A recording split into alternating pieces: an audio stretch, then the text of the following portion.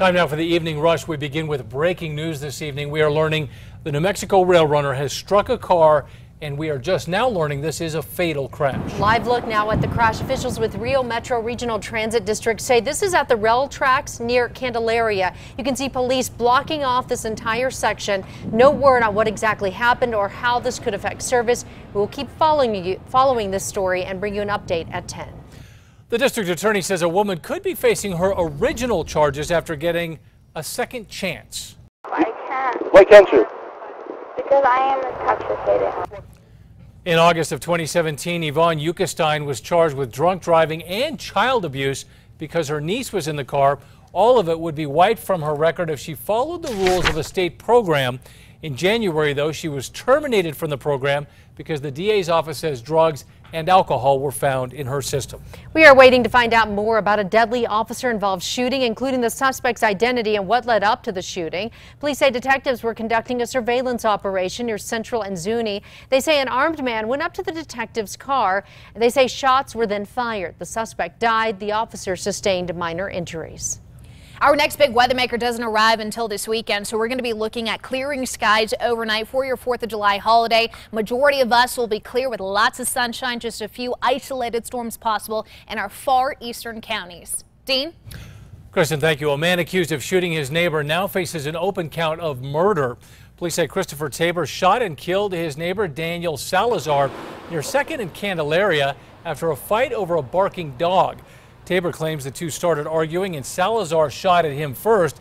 Police say evidence shows that Tabor actually shot Salazar later while in a sniper-like position in his backyard. The city says it received more than 4,600 weed complaints since January, twice the number during the same period last year. A lot of them come from neighbors frustrated with yards like these where the weeds are so overgrown you can barely see the home. When a complaint comes in, the city issues 2 warnings before taking the homeowner to court. Rio Rancho Public Schools could begin drug testing student athletes for nicotine as early as the fall. The district says it's to combat the growing number of students using e-cigarettes and vaping. They're also boosting the suspension time for athletes from 1 game to 12 days. The more offenses that follow, the longer the suspension. Both Roswell firefighters injured in a fireworks explosion continue to recover. One of those firefighters, Hobie Bonham, got a special visit from former Governor Susana Martinez.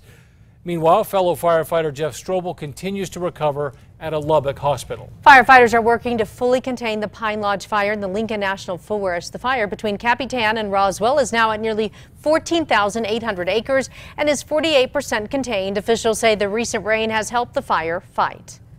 Zozobra tickets will cost you a few extra dollars at the door. The Kiwanis Club of Santa Fe raised general admission to $15 for same-day tickets. Premium viewing prices also went up by 10% on the day of the event. The burning of the Zozobra is on August 30th. The city of Albuquerque says to leave fireworks to the professionals. Officials say Albuquerque Fire Rescue put out nearly 50 fires last year, some in the Bosque. They're asking people to check their fireworks, saying anything labeled warning is considered dangerous and illegal in the city. Legal fireworks are labeled caution. You can report illegal fireworks by calling 244-FIRE. Santa Fe National Forest officials anticipate thousands of visitors over the holiday weekend, and they say hotter, drier forest conditions have raised the risk of human-caused fires. They are reminding people that fireworks are always prohibited on federal land.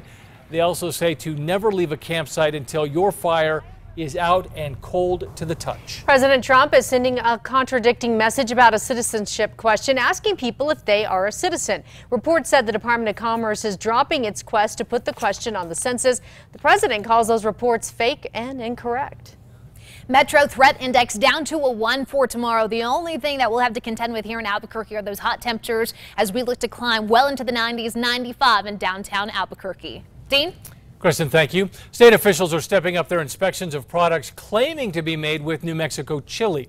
Nearly 200 businesses are now registered with the state's Department of Agriculture as using verified New Mexico chili. There is no fine for violating the act, but the Department of Agriculture can stop a sale of that product until it is certified. If you go to the New Mexico United shop, you will notice a new sign pointing the way. The sign in the shape of the United Shield went up today at the corner of Carlisle and was made to fit right in with the neighborhood's neon flair. The store sells everything you need to support United, including a mini shield decal you can add to your car. A rate increase proposed by Xcel Energy could boost customer bills in eastern New Mexico. If approved by the Public Regulation Commission, customer bills would increase by about $7.80 beginning mid-year next year. The energy company says it is to recover investments they have made. The State School for the Blind is starting up flights again. They will be flying students to the Alamogordo School on Sunday and bring them home on Friday. They say it's to connect students in rural communities to the resources they need. This all comes about a decade after the flight stopped because of budget issues.